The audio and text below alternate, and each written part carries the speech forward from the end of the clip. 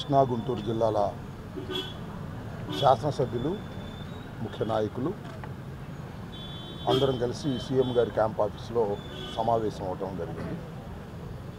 ఈ సమావేశం అవడానికి ప్రధాన కారణం ఏమిటంటే జిఎన్ రావు గారు ఇచ్చినటువంటి రిపోర్టు తరువాత జరుగుతున్నటువంటి పరిణామాల మీద ఇష్టాగోష్ఠిగా మాట్లాడుకోవటం జరిగింది. దానిలో ఈ పరిస్థితులు మాకు ముందే తెలుసు. జగన్మోహన్ రెడ్డి గారు శాసనసభలో మాట్లాడారు. ఆ తర్వాత జిఎన్ రావు గారి రిపోర్ట్ కూడా రావడం జరిగింది. ప్రధానంగా మొట్టమొదటి నుంచి కూడా మేము చెప్తూ ఉన్నాం, రాజధాని నిర్మాణం అంటే కొత్త పట్టణాల నిర్మాణం కాదు అనేది మా అభిప్రాయం. ఈరోజు చంద్రబాబు నాయుడు గారి టైంలో ఒక తాత్కాలికమైనటువంటి ఒక సెటప్ని ఇక్కడ ఏర్పాటు చేశారు. ఆ తాత్కాలికమైన సెటప్కి 5,800 కోట్ల రూపాయలు ఖర్చు పెట్టారు.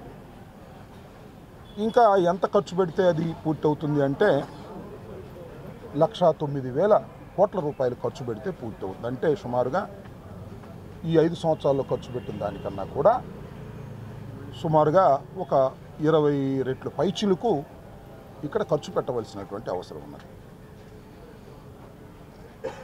ఇవాళ ఉన్నటువంటి రాష్ట్ర ఆర్థిక పరిస్థితి దృష్ట్యా ఒక ప్రాంతంలో 1,10,000 కోట్ల రూపాయలు ఖర్చు పెట్టగలిగినటువంటి స్తోమత రాష్ట్ర ఆర్థిక పరిస్థితి కల్పిస్తుందా లేదా అనేది ఒక ప్రశ్న. 1,10,000 కోట్లు అప్పులు చేసి లేదా ఎక్కడైనా తీసుకొచ్చి ఇప్పటికే 700 కోట్ల రూపాయలు మనం వడ్డీలు కడుతున్నటువంటి నేపథ్యం, మళ్ళా 1,09 కోట్ల రూపాయలు తీసుకొచ్చి ఇక్కడ పెట్టి రాజధానికి డెవలప్ చేస్తే ఈ వడ్డీలు ఎప్పుడు కట్టాలి, ఎలా కట్టాలి అనేది ఒక మీమాంస, ఒక బాధ్యత గల ప్రభుత్వంగా ఆలోచించినటువంటి విధానం. ఆలోచించి జిఎన్ రావు గారి కమిటీ వేయటం, ఆ రిపోర్ట్ వచ్చిన తర్వాత తక్కువ ఖర్చుతో ఈ రాష్ట్రాన్ని ఎలా డెవలప్ చేయాలి అనేటువంటి ఒక నేపథ్యంలో జిఎన్ రావు కమిటీ తీసుకున్న నిర్ణయాన్ని అమలు చేయాలని ఈ ప్రభుత్వం నిర్ణయించుకున్నది.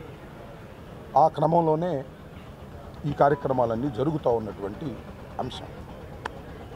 ముందున్న ప్రశ్నలో 1,09 కోట్ల రూపాయలు 1,09,000 కోట్ల రూపాయలు ఇక్కడ ఖర్చు పెట్టడం అనేది సమంజసం కాదు.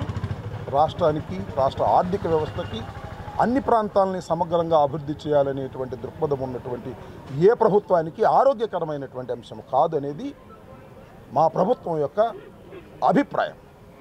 అందువల్ల తక్కువ ఖర్చుతో ఎక్కువ లాభాన్ని పొందే విధంగా, తక్కువ ఖర్చుతో తక్కువ పెట్టుబడితో ఈ రాష్ట్రంలో రాజధానిని నిర్మించుకోవాలి, మిగతా విషయాలని సాగునీటి ప్రాజెక్టుల మీద, అభివృద్ధి మీద ఖర్చు పెట్టాలి అనేటువంటి దృక్పథంతో జిఎన్ రావు కమిటీని వేయటం, వారి రిపోర్ట్ని ఆమోదించడం జరిగింది. దాని ప్రకారంగానే ముందుకు వెళ్ళాలనేది కూడా ఈ ప్రభుత్వం యొక్క నిర్ణయం.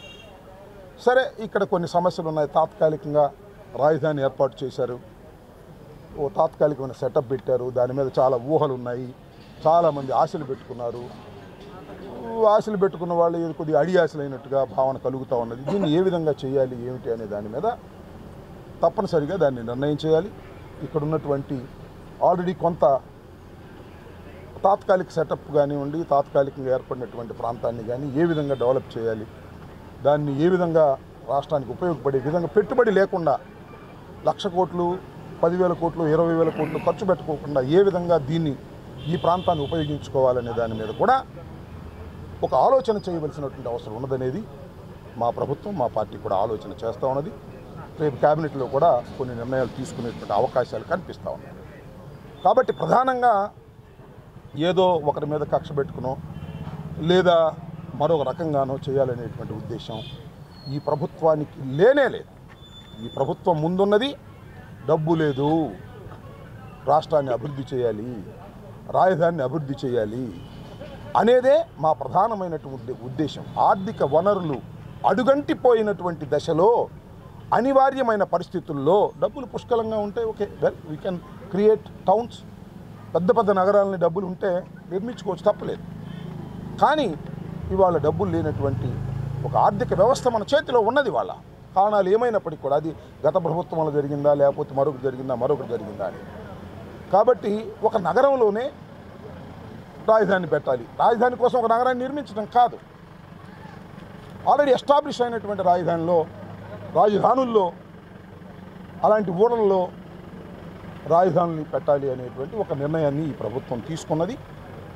ఆ ప్రకారంగానే ముందుకు వెళ్ళాలని కూడా భావిస్తూ ఉన్నది. మేము ఒక్కోటి కూడా ఇక్కడ చాలా స్పష్టంగా చెప్పదలుచుకుంది ఏంటంటే, రాజధాని అంటే ఏంటి?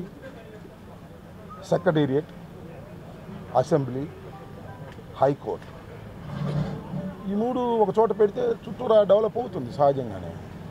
అంతే తప్ప మాకు తెలిసి రాజధాని అంటే ఏదో వేల లక్షల కోట్లు ఖర్చు పెట్టి నిర్మించాలనేది ఒక రాంగ్ ఒపీనియన్.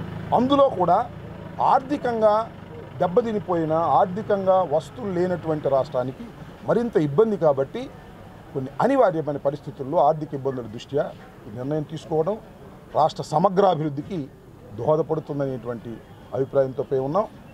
ఏదైతే ఈ ప్రాంతాన్ని ఏదో ఒక విధంగా ఇండస్ట్రియల్గానో లేకపోతే ఐటీ హబ్గానో లేకపోతే ఎడ్యుకేషనల్ ఇన్స్టిట్యూషన్స్ ద్వారానో ఇక్కడున్నటువంటి భూముల్ని దాన్ని అభివృద్ధి చేయాలనేటువంటి ఒక సంకల్పం మనసులో ఉన్నది. దాని మీద నిర్ణయాలు తీసుకోవాల్సినటువంటి అవసరం కూడా ఉన్నది. దాని మీద కూడా చర్చించడం జరిగింది.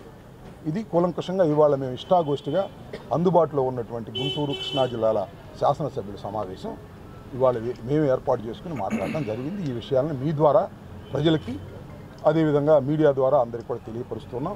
మీరెక్కడున్నా ఏం చేస్తున్నా ప్రపంచంలో ఏం జరుగుతుందనేది ఇప్పుడు మీ గుప్పెట్లోకి తెచ్చేసింది ఆన్లైన్ యాప్.